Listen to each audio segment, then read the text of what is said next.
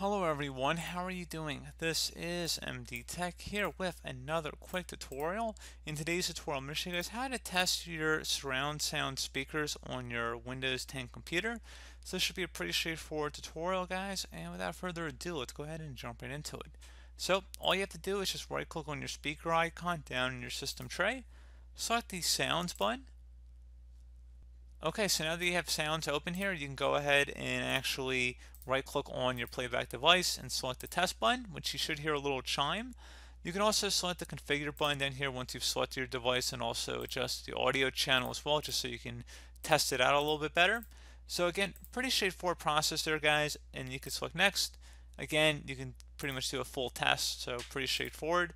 Do hope that I was able to help you out, and I do look forward to catching you all in the next tutorial. Goodbye.